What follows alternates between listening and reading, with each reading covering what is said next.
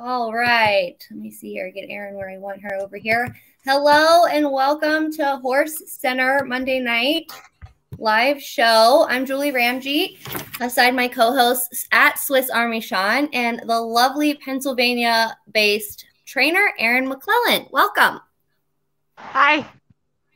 So, Erin, we are so excited to have you here tonight, especially me being a bomb female in the industry. I'm just so excited to pick your brain. So why don't we start off with you telling us a little bit about how you got started in the industry? Okay. Well, I got started kind of in maybe a different way. I always had show horses when I was younger. And so my first job actually was for a veterinarian. He was a racetrack vet, but he actually was our vet with our show horses when I was a kid. And so when I was in high school, I started working for him, and he was a racetrack vet. And so I started working for him and going to him to the racetrack. And so that was my introduction to the racetrack. And so I started working for him and went to Penn National every day with him. And so I started seeing that I could actually make some money at the racetrack and started galloping horses. Then after I was working for him, I started galloping race horses and started grooming horses for people. And so that was kind of my introduction to the racetrack, and did that through college. And ironically, I guess I sort of got stuck there, but it kind of became a home for me and kind of became lifetime work for me. And I became happy there, and it became what I wanted to do, I guess. Very nice. So you said you started with show horses. So what was the moment where you knew it had shifted? Like you were in the track and you just weren't going to leave? So that, I guess for me, that's kind of interesting. So I didn't think I wanted to train horses. I was really interested in doing layup horses, and recovery actually was kind of what I was focused on when I was younger. Um, but I had a son. And so kind of what I learned with my circumstances in life was that I couldn't really earn a living. I didn't have a farm. And so I decided that I was going to get my trainer's license and sort of needed to make my own hours, and I needed to do it a little differently. So I did it a little differently than most people. As you know, most people start really early in the morning with race horses, and I do that now. I do start, early in the morning now. But when I got my trainer's license in 2010, my son was younger. Um, I came in a little bit later. I got him on the bus in the morning and started a little later. I only had about 5 horses, and there was some owners willing to give me a chance. And so I started a little bit later and galloped my own horses then, and groomed my own horses and walked my own horses. I sort of did everything myself at that time. And that's what kind of got me training horses, was the ability to do everything myself and be able to train and also be a mom. Wow. And that's kind of what started me training, to be honest. It was really layup horses that interested me. And then I started training horses out of, I guess you could say, need. But I sort of fell in love with it. And so I kept going. People gave me opportunities, and I fell in love with it. And so I sort of kept going with it as he got older. And I met my husband, and we started doing it together, and we kept moving forward, and we have a successful operation today. Wow. What an inspiration, just being a mom and working. And I have 3 littles of my own. So you are a true inspiration to hear that you were out there, creating your own life for you all. So good for you. Favorite track you've ever been to? Let's make it a light one. Uh-oh, did we lose her? Possibly. She doesn't have the best connection. No, I'll text her and see if we can.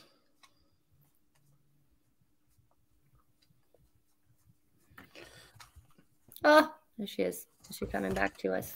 maybe.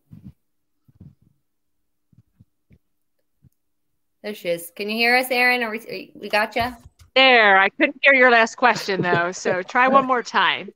Okay, let's make it a little light here. And your favorite racetrack of all time that you've been to? Oh, my favorite racetrack of all time. Boy, I hate saying this because I'm based at Penn National, but I really love Maryland racing. Yeah. Maryland really welcomes you, and they really make you feel like they want you there, I guess. So I hate saying that because I'm based at Penn National, but Laurel, Pimlico, the Maryland tracks really make you feel like they want you to be a part of what they do there. So I have to say the Maryland tracks. Okay, well, that's as much big. as I hate being welcomed that's is an honest yeah, and then being welcoming and making you feel like they want you there. I feel like that's huge. More tracks should be that way. Okay. Let's see. Favorite horse, and I would say that you trained, but since you rode your own too, favorite horse that you've either trained or just had to exercise in your life? Okay, now again, this is a really hard answer. So, everybody always gets so excited about those 2-year-olds that are just, they can win those early stakes, and I've had those 2-year-olds that are, that can win those early. For me, it's been PA breds. I've had Ujjayi, Hockey Puck, that have been really great horses for me and have gotten me some press. And I've loved those horses, and they've been really exciting for me, and they've gotten me, accolades and things that I've really loved. And I love them.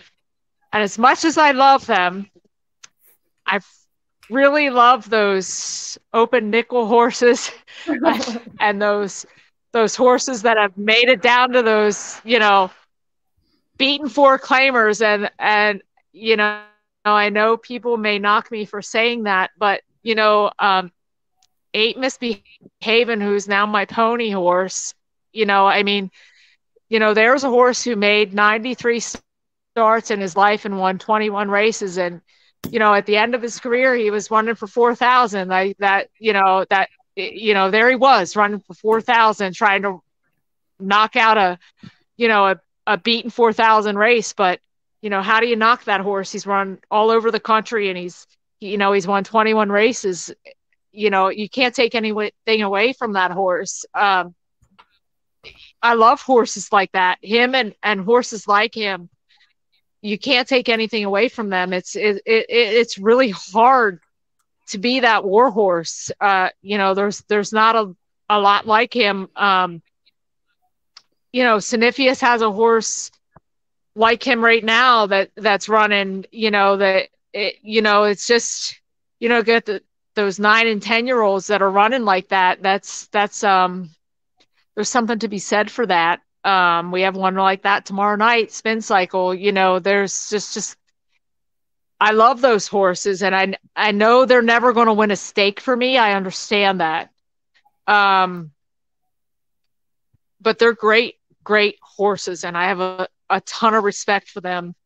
And I hope for them to all retire well and have second careers, if that makes sense. So it's really hard for me to pick a favorite horse because, you get those young horses. New Hire was running this year, and she's spectacular, and I hope she comes back next year. She's taking some time off right now. I hope she comes back next year and is a really, really lovely 4-year-old. I think she will be. I really love her. But it's hard to pick a favorite horse because horses are really wonderful in different ways, if that makes any sense. And so I respect them for different things. So it's so hard to pick a favorite. I don't They're know. like they're like your children too, That's right? my answer. Yeah.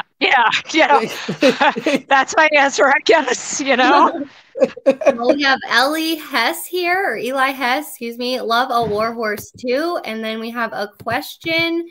Did I say bet? Is there a trainer that helped you in the beginning? Yes, there's a lot of trainers that helped me in the beginning. I worked for a lot of people. They were all Penn National based people. When I started, I worked for a veterinarian, Kevin Brophy. That was my first job on the racetrack. I worked for Harry Thompson. I worked for Mike Rogers. I worked for Bruce Kravitz. I worked for Murray Rojas. I worked for so many different people, really. I galloped horses. I groomed horses. And I took a little bit from everybody, and I kind of tried to take the things I liked, maybe the things I didn't like, and I tried to make my own. I learned a tremendous a lot, honestly, from my husband, John Connor. I learned a lot from him, quite frankly. So I tried to take a lot from those people and tried to make my own way. Boy, it's just so hard to say what like my favorite thing from any one person.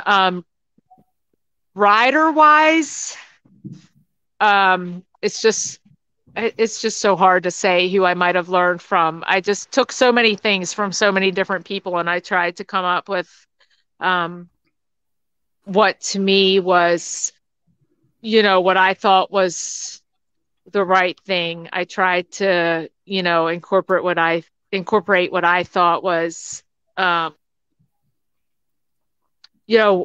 what is the best thing, what is ethics, and the best way to train a horse. And there's a lot of different things that goes into training. I think you train older horses different than you train younger horses, and it's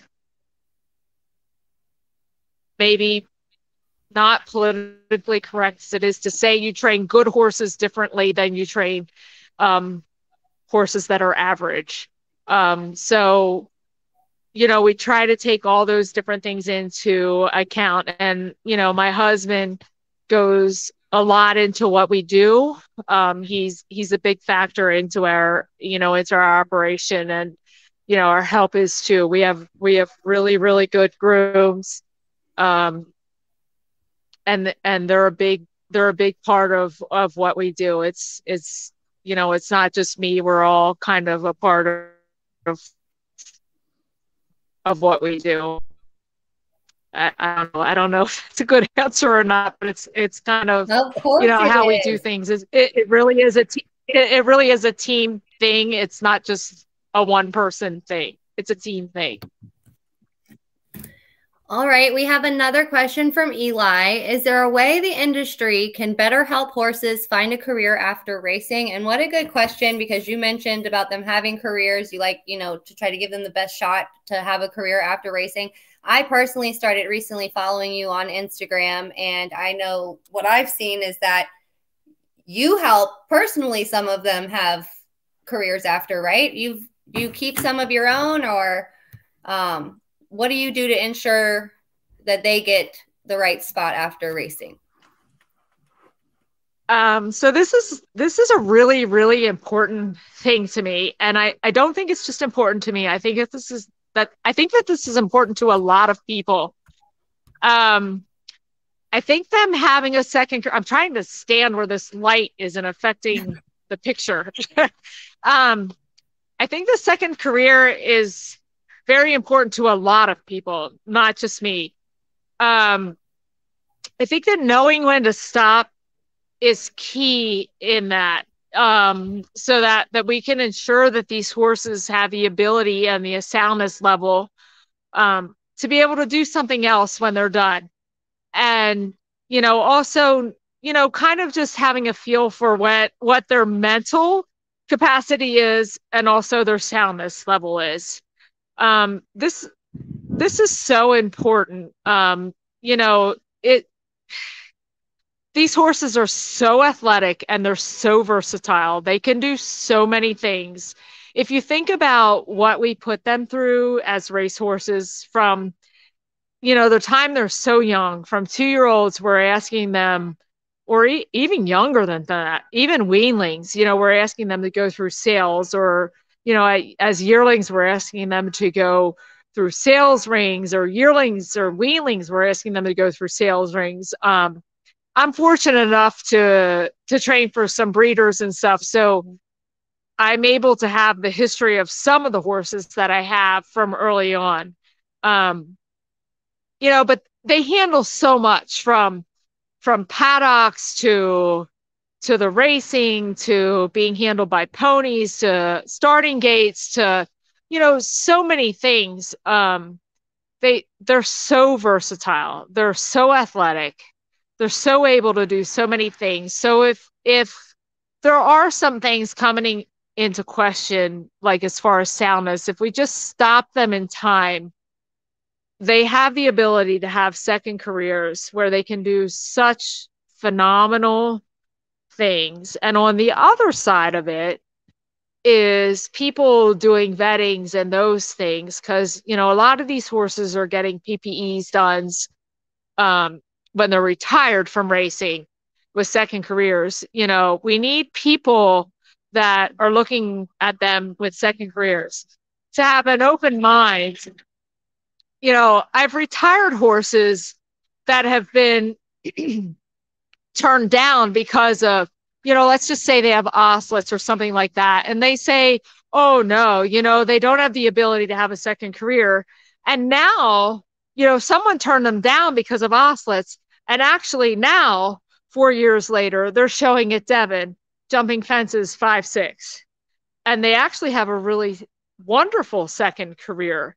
And they actually have a value of quite a lot of money in their second career. So, you know, there's two sides to that. We need people to have an open mind when they're evaluating them off the racetrack. And we also need people to retire them before, I hate to say it, but like before it's too late, I guess, before them to be able to have a second career. So there's kind of two sides to that. There's so many things they can do. They can, you know, they can barrel race, they can fox hunt, they can event, they can, I mean, they're just so athletic. They're so versatile in their abilities. Like, they are the most versatile breed I think there is out there as a sport horse. That's my personal opinion. I totally agree. Totally agree. And as far as you mentioning about people betting, getting them off the track, I have a layup farm here in West Virginia outside of Charlestown. And I just don't believe in, you know, if most of them, if you take their problems off the track and you're giving them a new life, they don't matter. I'm not going to say all of them, but most of them, like you said, right, if they're stopped in time, what you would stop for racing isn't going to affect them to be, you know, a pleasure horse, or maybe do some hunter flats or something on, you know, in the show ring. So I love that. And I love that you're so passionate about that. We have another question. What are your thoughts about HISA from Did I Say Bet? Okay, so HISA is it's a double-edged sword. There's some things about HISA that are positive. Everybody probably wants to kill me right now for saying that. And there's a lot about it that's negative. So there's some things about HISA that are positive, and the things about it are positive that, you know, if we could have a neutral system, like, for instance, you know, if we could have a system where everything in there that we plug in, that we could all see, for instance, our vaccination records and stuff, and, you know, if that would all be a system that we could all see, that is universal, like, that actually is a positive thing. Unfortunately, I have looked up my horses and gone in to put in my vet records, and I have records already in there, and they are inaccurate. there's records in there for my horses and they're not right and I can't fix them. So that's a flaw in that system and I can't quite figure out how to fix it. So that's not good. I'm not quite sure how to navigate some of the withdrawals that are coming up that are going to start in, January 1st. So I'm not quite sure how we're going to navigate some of that. And so we're going to, I'm sure myself, along with everybody else, is going to rely heavily on our veterinarians to navigate some of the withdrawals. I don't know that all that's bad. As racing has moved forward, I think there's a lot of things that are positive. As we've moved away from things like equipoise and the use of steroids, I think all those things are positive things. I'm glad we don't use those things anymore. I think all those things are positive, and I think they move our industry in a really good direction, because we don't want our industry to be a bad industry. We don't want those things in our industry. But we also want, a governing body to understand that there's some things that we do need. And, they do need to understand that we do have athletes, and athletes need things. And so that's the part that is concerning, that they are athletes and they do need things. And that is the concern, that there may be some things that horses need that under HISA they might not be able to get. And so that is a little bit of a concern, and I'm not sure how that's all going to go moving forward. And I think we're all going to just have to navigate that collectively, and we're not sure how that's going to go. And we're just going to have to keep sort of moving forward, seeing how that's going to go together. I do think our board members that we have together that are on that, like Rob McQuett, I think those people are good. And I think they'll be influential, and I think they're good for us, and I think they'll advocate for horsemen. I think they're good for horses. And so I think those people in place are good. Nice. Very, very nice answer there. We have Tyler Shanley who pops in, says you're a very well-respected trainer. We have Terry Hay, love her passion about the horses in the industry. And let's see, we have Grandma Horse Racing. Do you ride your horses like in workouts? Okay, so I do not ride my horses myself anymore. I ride my pony, and I usually retire a pony. Like, it seems like, weirdly, I end up retiring a horse every couple of years that I keep for a couple of years, and then end up moving on to a good home. Now, this one that I've kept this time, which is Ain't Misbehaving, I think this one I'm probably going to keep forever. The last horse I kept, which was Spitestown Time, I have him. He's in the family. So he's with my stepson's aunt. So I know where he is, and I know he is well. So he will probably stay within the family too. I love that. So I kind of retire a horse and kind of make them a pony, and I sort of keep them until they move on. But Ain't Misbehaving, I think, is going to probably stay mine, probably forever. Now I kind of forget what the original question was. It was, do you ride your own horses? Oh, the racehorse. I don't anymore. I used to, and I don't. And to be honest, there's two answers to that question. One is my weight. I'm too heavy now. And two, I'm not as brave as I used to be. And so I think when fear starts to become a component, you end up just not as good of a rider as you used to be. And fear is kind of a factor for me now. And so I think it's better for me to have just my exercise riders do it and not me. So I stay on my pony, and I'm very happy in that role. But I don't think I should be doing workouts anymore. So, Erin, What's that, Julie? I said it was well deserved for her to enjoy her pony, you know? Absolutely. Let them do the hard work. So, Erin, through the first 25 minutes of this, we see your love for the horses. So one thing that always is curious to me and feels like would be the toughest part for me is what about the claiming game when you have a horse so long and then you end up losing it? How hard is that? Okay, so that's a really double-edged sword. It's hard on both sides of it. So it's hard when you lose them. It's equally hard when you claim a horse from someone and someone's crying and you're like, oh, I'm so sorry. I just claimed the horse that you love so much. So like, that's a double-edged sword. It is really hard when you lose a horse that you love a lot. It's also hard when you claim a horse from someone that they loved a lot, if that makes sense. Absolutely.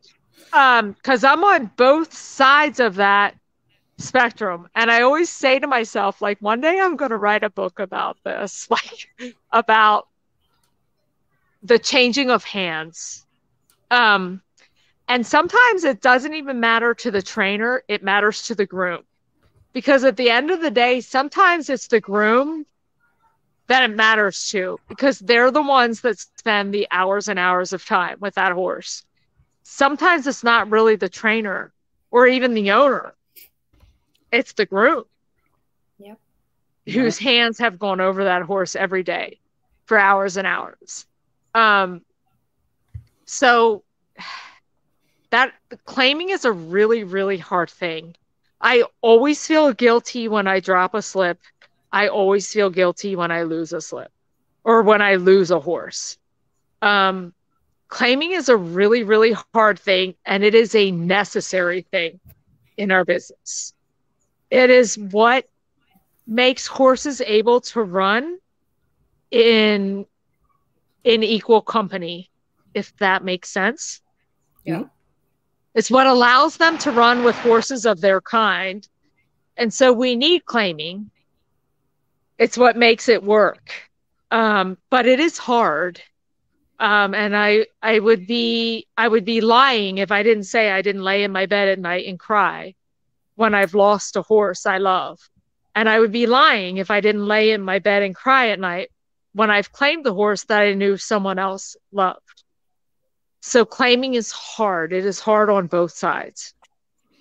Now, you mentioned your husband, John Connor, a few times here too. Tell us how that came about. So John is John is John. So I met John in racing, and of course Tyler Connor, who rides all our horses, which I'm sure everyone noticed, is his son.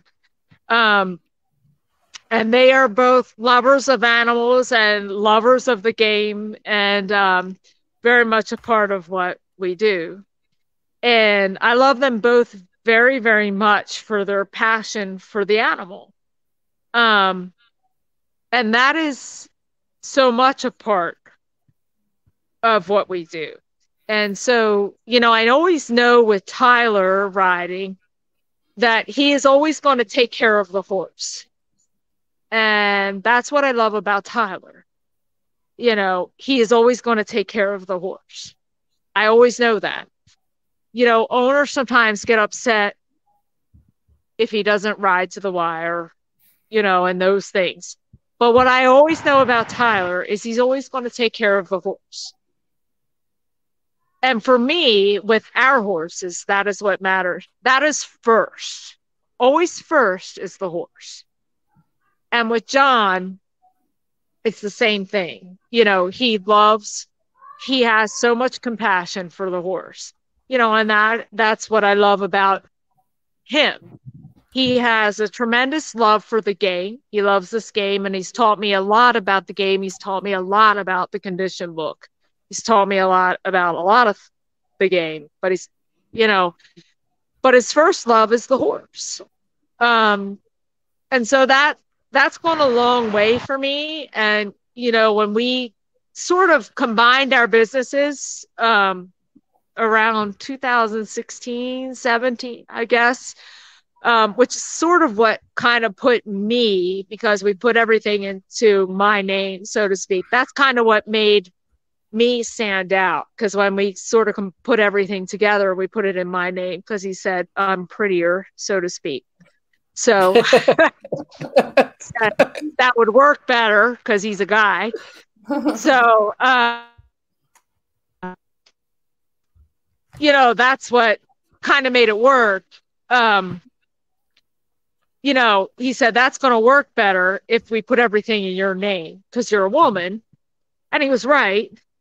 What I loved so much about John was his compassion for the horse.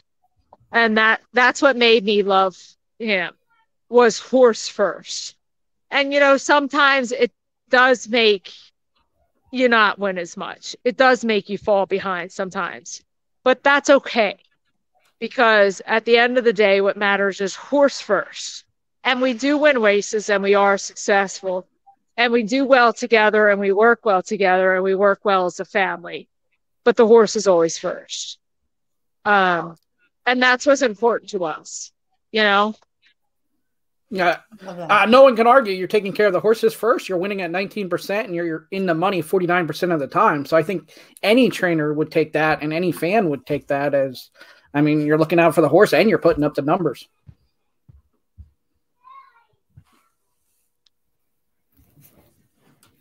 The condition book is important. And, he's taught me a lot. So there's a lot of relationships that play behind the scenes. Myself, our help, which are fantastic. We have a lot of old school grooms, which are hard to come by, and we're very, very fortunate to have them. And Tyler and Tyler's agent, and they've taught me a lot, and we work really, really well together. And we kind of make it all work. And that's, it just works. What we do works. And we all do our part, and everybody doing their part is what makes it work, So I have two questions that I ask everybody that's in your situation. One, how hard is it to leave the track at the track and not bring it home? And then the second, you kind of touched about being a female in the business. So I don't know if we ever leave the track at the track. Because we live here. So training horses is a lifestyle. It's not a job. It's a lifestyle, and that's okay because it's our love and it's our passion.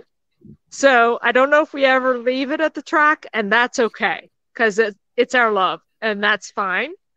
As far as being a female, I'm a weird female because I don't look at it that way. I really do look at it as my team. And, it's really me and John and our help. And our help is really just, I can't say enough about the guys that work for us. They're outstanding. I don't know anybody else at Penn National that has guys that show up at 3:00 in the morning when they're not told to, but it's because it's just what they do. So, I can't say enough about the people that work for us. They're phenomenal. So I don't really know it so much about being female. It's just what we do. And it really is an us thing. It really doesn't have anything to do with me being female. I don't know if that's a good answer, but it's how I feel.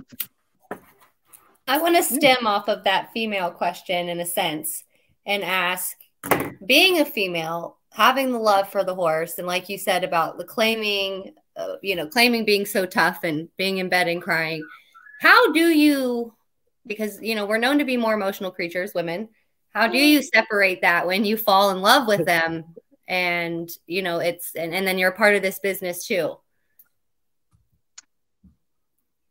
I don't know if I do separate it.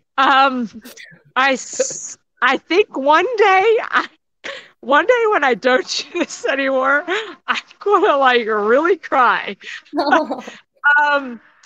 I I don't know. It's really hard. So, I think sometimes when I retire a horse that I know isn't going to run anymore, and even if they're not going to stay with me, I just have a really good, and this may make sense to you because you do this a little bit yourself. You have a really good feeling and you just say, okay, like I just really did my part for this one. You can't do it for all of them, but you did it for this one. And you do it for this one over and over again. And that's all you can do. And I don't know if that makes sense, but that's the best you can do. You do the best you can do for each one. And even while they're racing, you do the right thing for the ones you have running. You keep doing the right thing for the ones you have running. And if it means time off, if it means surgery, if it, whatever it means, you keep doing the right thing. And I mean, I said it to an owner, a big owner of mine, who's very light on horses in training right now, last week. And I said, all we can do is keep doing the right thing for what we have right now. We keep doing the right thing and it'll keep coming back because that's all you can do. You keep doing the right thing. And I think it comes back to you. I believe that in my heart, that it keeps coming back if you just keep doing the right thing. Well, you've got someone in agreement here. Let's see. Lane Schaefer said, I don't separate it either, Erin. It's okay. Well, I love so I'm glad she's watching. And then you've got Dominic Fama. Having Tyler in your corner helps a lot. So let's see. Let's talk a little bit about Penn and the weather. Jamie, our other host, she's in Tampa and she's always bringing the Florida sunshine to light. So let's talk about the reality of Mid-Atlantic horse racing in the winter, and how do you work your training program around our up and down weather? Well, honestly, it goes pretty good. Like I honestly, it goes pretty good. Like we have some days here and there. Gallop is when black. Are you still there? Yeah, there? stay there. Yeah, we hear you. Which we jog horses instead of gallop anyway. Some days. Are you there? Yeah. But we do pretty good. The guys at Penn National are phenomenal in the winter. We don't miss that many days. That's awesome. They do really good. So it's and I hate it and I complain every day. But really it's okay. They really do okay. That's awesome. So when it's snowing, they're clearing the track up there and yeah, can you hear? They are. Like it's really not that it's really not that bad. Like we manage it okay. Oh, awesome. Awesome. Awesome. Well, my last question for the night, I'm going to take it light. What is your favorite horse racing movie of all time? Horse racing movie? Yes. Was that your question? Horse racing movie? Yes. Favorite horse racing movie of all time. Horse racing movie. It was movie, right? Yes. Yep. Oh no. I think we lost her officially. Did we? It's frozen. Come back, Erin.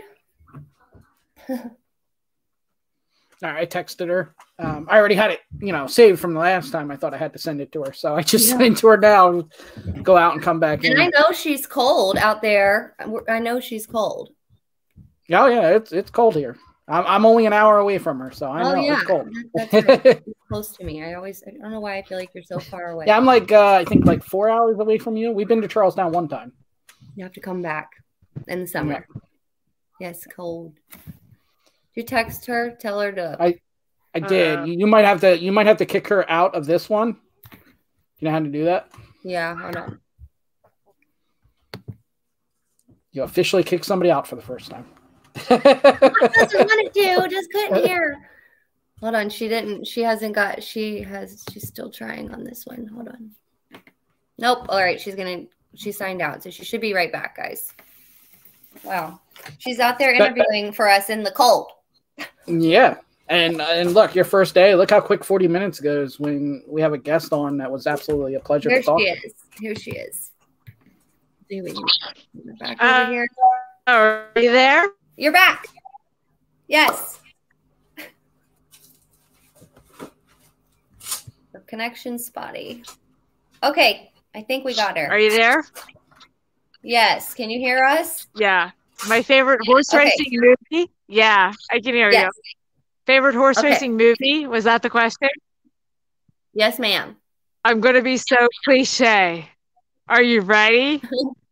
I'm ready. Secretariat. Yes. Secretariat. I hate to be so cliche. No, that's a classic.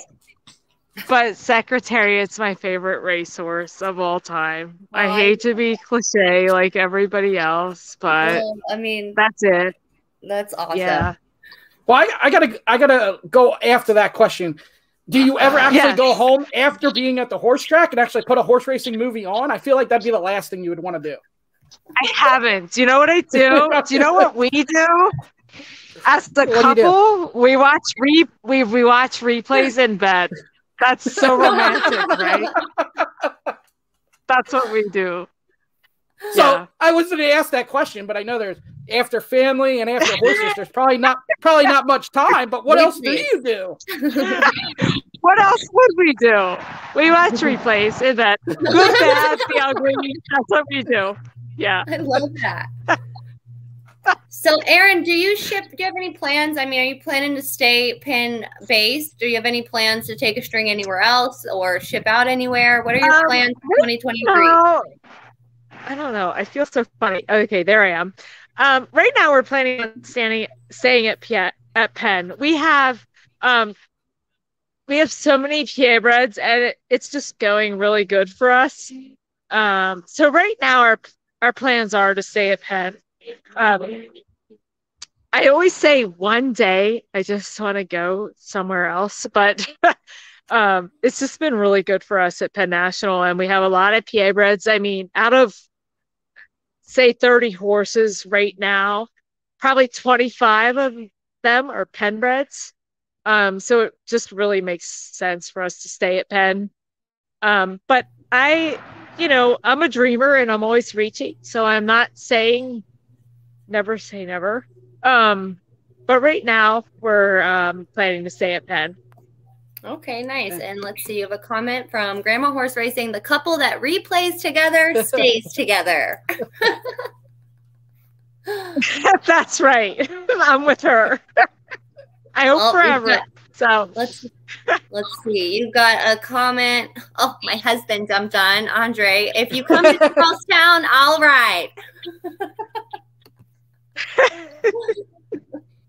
Let's see. And then one more from Dominic Fama. Are you and Tyler related? That's your stepson, correct? He is my stepson, yes. Okay. All right, Sean. Well, do you have anything else for Miss Erin tonight? Well, I asked one more question. You said about staying at Penn. With the announcement of them going to 7 races a day and cutting back 10%, how hard is that? How hard is that? I think it would be okay. I hope in 2024 we can bring it back to 8. Okay. Hold on. I have one more question here from the bomb one. My favorite horse that you train is Bess. She hasn't raced since the summer. Will she be coming back soon? I plan on entering her tomorrow. Oh my gosh. Oh, how ironic that just popped in. That's awesome. And we just have a thank you coming in from Eli. Thank you, Erin, for taking the time. And yes, I want to thank you. I just want you to know, coming from a woman, that you're an inspiration. And wow, I'm thankful I got to interview you, my first interview with horse racing today in Horse Center. Thank you. You are one of the good ones, and more horsemen should strive to use the motto you do, and that's put the horse first. I love that. I love that very, very much. So thank you so much for sharing everything with us tonight. Thank you so much. Because I think you're outside this whole interview, ma'am, and I know it's cold up there. Thank you very much. All right, Sean, you got anything else? No, that's it. I met Erin on Penn Mile Day. I appreciate it, and hopefully I get up to Penn next year, probably when it's a little bit warmer, and hopefully I'll meet her again. Yeah. Yes, and we hope to have you back on, Erin, in the future. Good luck in 2023, and we'll be watching. Thank you. Thank you so much, guys. I appreciate it. Thanks, Erin. Appreciate you. Thank you, guys. All right. Wow. She was awesome. Yeah, absolutely. Yeah, I met her on Penn Mile Day. I've known about her. Obviously, I've talked to Tyler for a while. I never really got to talk to Erin. I met her on Penn Mile Day. Really nice. Of course, she was going to the winner's circle as I got to meet her. So, of course, she was really happy too. But really nice in person too. So, I love that her heart for it. I mean, I love that, I love to hear her story about how she started as, a mom and struggling to balance and how she got into it. But then just to hear her, she's got 379 lifetime wins, 2,035 career starts, and to still stand there and say, the horse comes first. I feel like that's a great way to end the night. And I feel like everybody should take note of that. The horse comes first. And I feel like if everybody goes by that motto, we'll be around a lot longer talking about horse racing. Yeah, absolutely. And who wouldn't be happy with, like I said, 19% winning percentage and 49% in the money? Yeah. And you're protecting your horses too. That's and doing, and like exactly. She's doing the right thing. Yeah. Do the right thing. It does come back. I'm a big believer myself. What you put out comes back, and you can see that she's truly happy doing what she is doing. And I think that's because she says she's doing it the right way. She's putting the horses first. So. Yeah, absolutely. She just has to, the hard part of the game, and most people don't see it. Most people think it's just a business, but we touched on it, and you could tell with her love of the horses that the claiming game, as much as it is a necessity, it's a hard on the horsemen to experience all that. Yeah, and I like that she was very real in saying there's nights I cry in bed about it. It's not easy. And she and I think my most important question for myself for her tonight was how does she separate, the emotion and just hearing she doesn't. Because I've been trying, I think I was looking for some advice, how can I separate the emotion from the ones that I take in and help? And you just can't, you just do the best you can, like she said. So I love that. Well, this was awesome. I'm so excited to be here. I'm a lot less nervous now, Sean. So you did great. You did great. You knew your way around the computer right away too. So it was a good first show, and we'll just get better from here. I told Rich he's 100% at training people. So he was, and I was nervous, but he was great. And I'm grateful to be here. And I'm just, thanks for bringing me on. And I'm so excited for the new year and everything we have coming. I have one comment. Great show. Julie did an awesome first show, and happy birthday to Blake. Yes, my 4-year-old will be 5 on Thursday. So happy birthday, Blake. All right. Well, and then tomorrow we'll go on. Tomorrow, first off, Rich and Terry will be back with Parks at 11:30 a.m. Eastern, because Parks starts at 11:55 tomorrow.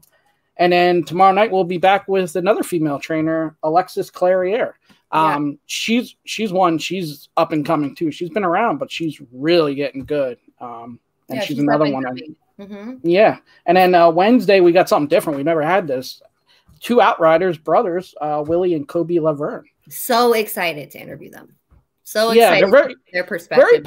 Very popular in the business, but they don't get many interviews like this, and we'd love to hear this. I mean, it's a total different perspective we're going to get. So. And what a good one I think we're going to get from both of them. They're amazing at what they do. So, and they've got some really cool ponies, so I can't wait to ask them all the questions. Well, cool. All right. Well, I will see you guys back here tomorrow at 8 p.m. And we will do it all again with a new special guest. Yeah, you got to team me up with the winner circle thing. Oh, yeah. Hold on. Go ahead. You do it. See you in the winner. See you in the winner circle.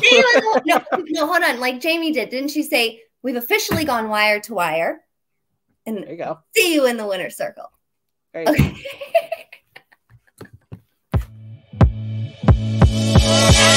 go.